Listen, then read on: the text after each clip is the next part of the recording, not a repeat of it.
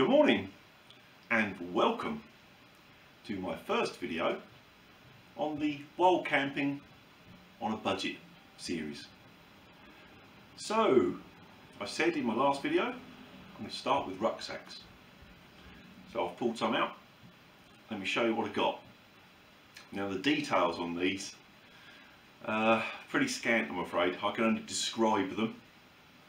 I've had them a long time. I've looked back through purchase history and so on, and I can't really find a lot of information for you. So I'll tell you what I know and maybe just give you a few hints, and you can have a look online, see if you can find something similar. So if we start off with a bag that I've had for years, literally years. I can't find any purchase history on this at all. It's just too far back, too old. It's made of, it's not cordura, but it's something similar. It's quite thick, quite stiff. Features wise, if any of you have seen the DD Bergen that they do with the removable action pack on the front, same thing more or less. The DD one's a little bit larger, and also it's squarer. This is the one downside of this bag, where it curves up at the top here. Depending on what you're packing in it, sometimes that sort of limits stuff a little bit. But I tend to use this summertime now because I've got bigger bags. I have done winter stuff for this, but summertime. So just to quickly rattle through it, you've got this pouch section here, which is removable. It came with a waist strap, so you can wear that around your waist, or you could also clip it on the top there and you could have it around your shoulder, sort of thing. I've used this an awful lot over the years. The centre section there is perfect size for British Army mess tins, so you can put your cooker and equipment inside the mess tins, fold them together, pop them in there, it's all in one bit. Got the little pouches on the side here. I normally put torch, head torch, that sort of thing in one side. I put plastic bags in the other side just for putting rubbish in. A little miscellaneous pouch. The side pouches, best way to describe them is the 500ml water bottle that you can buy from the supermarket, or a large can of beer, the 500ml cans of beer. You could put 2 in either pouch. They're that sort of size. It is normally beer in there. You've got a bit of molly on the side, on the front there, if you want to add extra stuff to it.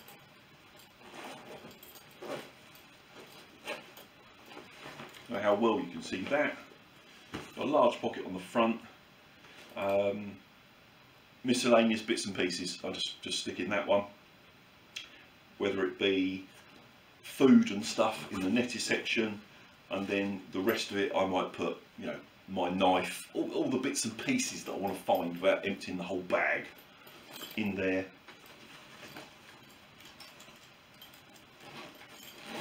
Undo the back here. It has got compression straps on the side.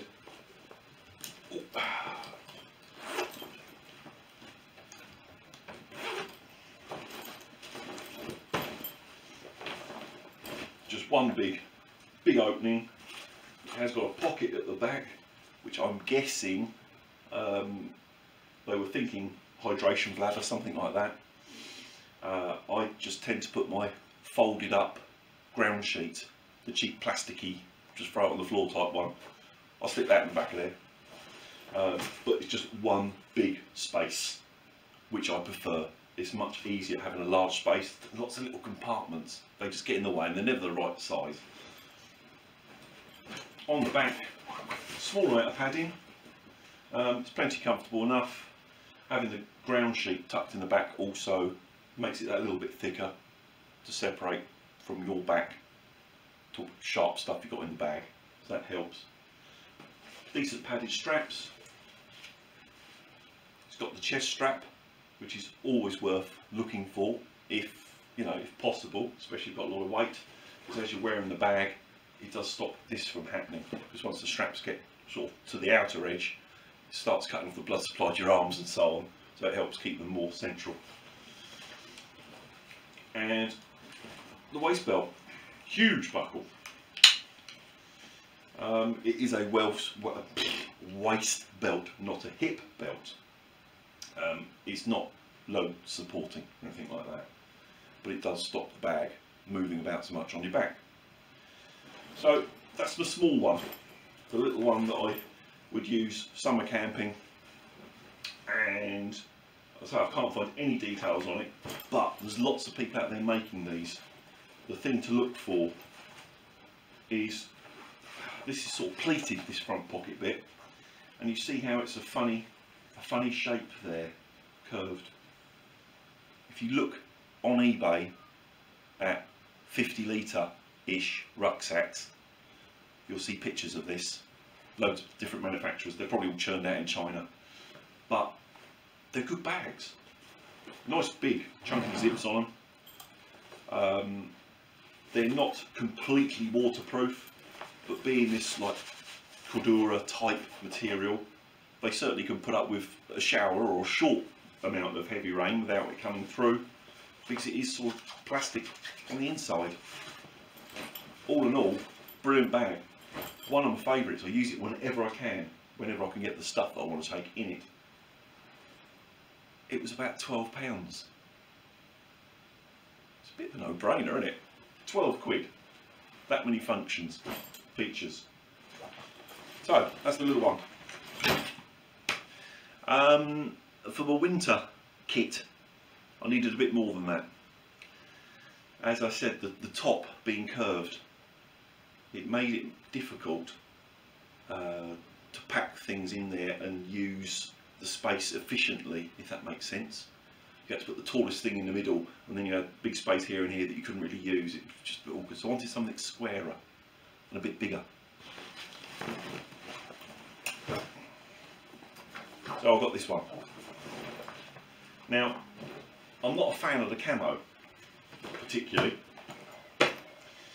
The old American digital stuff, digital woodland I think it is. But, again, I bought this at a price on eBay. It cost me about £20. It's 80 litre, and I think normally they were about 29 if you wanted to choose the other colours, but they obviously had too many of these and they'd knocked the price right down on this colour. So, I don't care what colour it is really. So yeah, so I've got this one, 80 litre. It's quite a good bag. It's got a very large storage area within the lid there, and now if I undo that, and it's just one big bag, no little pockets or things on the inside, which makes it very easy to pack. You can just ram a whole load of stuff in there, no problem at all, and it's sort of square-ish. The other reason for buying this one, with a couple of the small tents that I use, the green summer bag, they were too, how can I explain it, when they're packed up with the poles, the packet was too tall to stand up in a bag, and I had to strap it on the outside, which I hate doing that.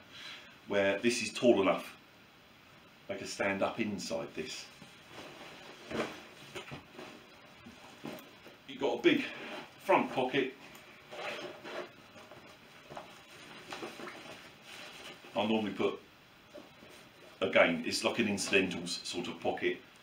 My stove, the things I need to get to quickly. The main body, I keep the actual camping equipment as, you know, the tent, the roll mat, the sleeping bag, that sort of stuff in the main body.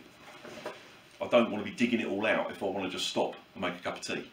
So that goes in a pocket on the outside. The thing I don't like about this bag, although I have never had a problem, is the zips. They're very small. They're only conventional sort of size zips. Sort of like you find the flies on your trousers. It's that sort of zip. And when I first got it, I thought, oh, they're not going to last 5 minutes. I've had it a couple of years and they've never failed.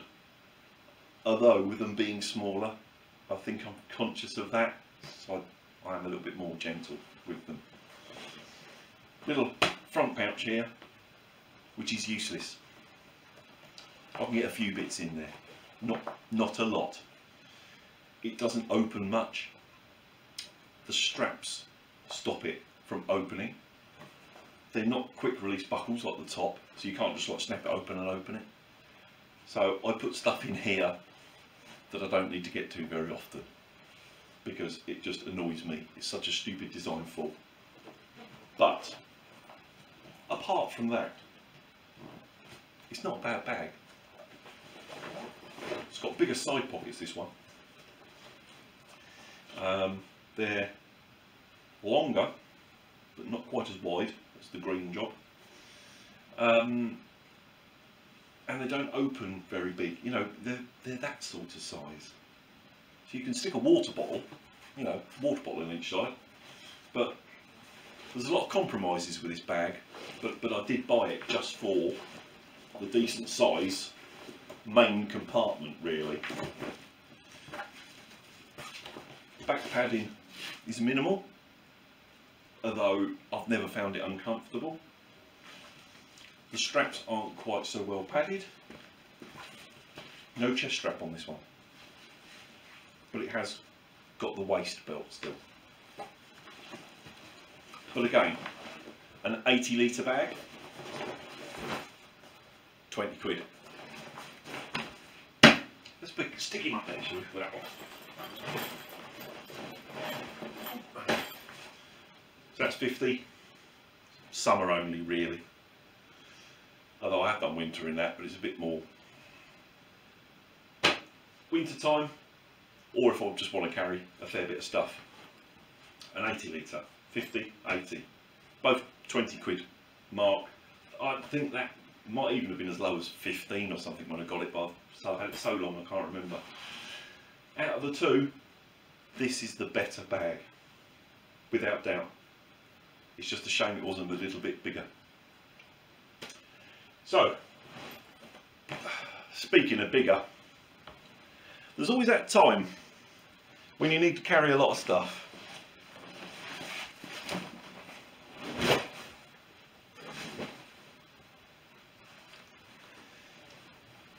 I'm sure a few of you will recognise this. A British Army longback Bergen. You can take these side pouches off, the rocket pouches, because they just zip on. There's nothing particularly technical about it. It's built for the army. It's never going to be flash, clever. They're more worried about it being able to withstand a nuclear strike. Got a small pouch on the front, a little bit of molly,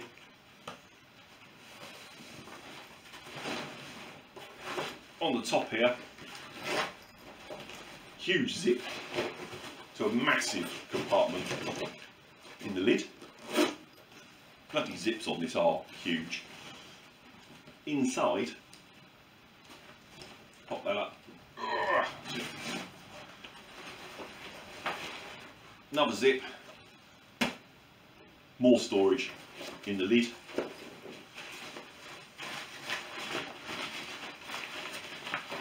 You've got the big rain cover, snow cover, whatever you'd like to call this section. It gathers here to close up. It also gathers here to close up. It's just one big compartment inside. Much easier. Forget all these silly little pocket bits. They just make life difficult. If you take the side pouches off It's 100 litres on its own. These side pouches are 10 litre. They are, I don't know quite how well I can show it. They are absolutely massive, these side pouches. So 10 litre each. It is, again, one huge pocket. They're big enough that you could, without problem, stick a sleeping bag in one. It's that sort of volume. It is massive. Using both pouches, you're up to 120 litres. The danger of a pack like this is it is so easy to get an awful lot of kit in it. You'll get to the point where you can't pick it up because it does just swallow gear. You've got to use your head if you can use something this big. I like the idea of something this big if I'm going out with not necessarily really heavy kit, but something that's going to take up a lot of room. If you're taking out the my hammock setup, you know, you've got your sleeping bag. My hammock's a big hammock. Then you've got the tarp to go over the top of it. Whenever you go hammock camping, it always seems that there's more gear. You can lob it all in here, no problem at all. In fact, my hammock gear will probably go in the side pouches and leave this empty just for food. They are great, but they would be very easy to overload. And as much as you see the young squaddies carrying them loaded right up with all their provisions and ammo and all the rest of it, most of us aren't that age anymore, or that fit.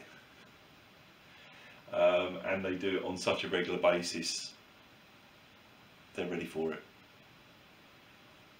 It is not an ideal bag if you're going any distance for us mere mortals, because it is bloody huge. I mean, the bag itself is quite heavy, but if you want to carry a load of gear, it is the one. There's a reasonable amount of padding on the back, good grab handle, quite well padded on the hips there, on the hip belt. It's more of a hip belt on this one because it's so long. Straps aren't very big, but they're quite thick, quite well padded. You've got your loops here. As soon as you've got it on, you can grab the loops, tension it down. It's a monster. Price wise, difficult, very difficult. This one, it looks like it's seen a few battles, as you can see by how faded it is. The rocket pouches got separate, hence why they're a slightly different colour. It looks like they either haven't seen as much daylight or they're not as old, but they'll fit each other anyway. Price wise, you're probably looking at anywhere from 20-25 quid to 50 quid, depending who you're buying it from, whether it's private, whether it's a retailer, whatever. If you want to shift a lot of kit, it's the one to have. Just one other little thing. I was only going to do the 3, but my sister, hello Mo, she asked me about a day bag for her carrying some stuff about. I can't recommend this one more, to be honest. I really like this. It is a Carrymore Covert 32, so I'm assuming 32 litres. Probably is, looking at the size of the others. I have done a review for this further down on my channel,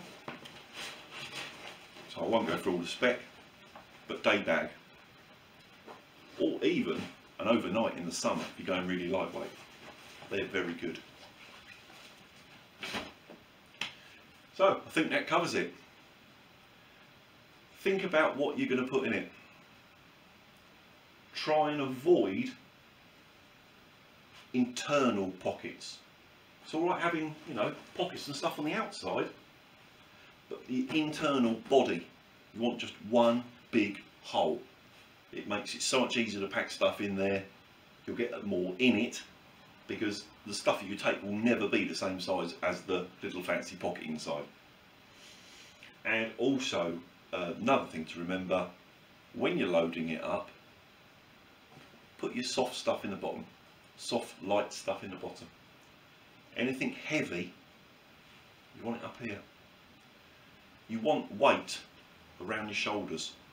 You don't want it at the bottom of your back, because when you're walking, it'll just, you know, it's horrible. Get the weight up high, and also get it as close to your back as possible, rather than out.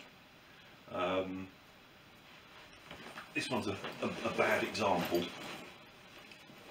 but you see how this one's got the main body zip, and then the front pocket zip. That's okay, but you can see quite often when you look through rucksacks, they do ones that come out quite a long way. There's like 3-4 zips worth, and it's almost as deep that way as what it is wide. If you're going to put weight in it, forget that. It's moving the weight so far away from your centre of gravity. As soon as you start going on rough ground or whatever, no, it's not going to be comfortable. Go wide or go long. Don't go outwards. I think that's it. It might have been a bit rambly, this video, because I've got a very foggy head this morning and I'm having a job to concentrate. But cheap bags,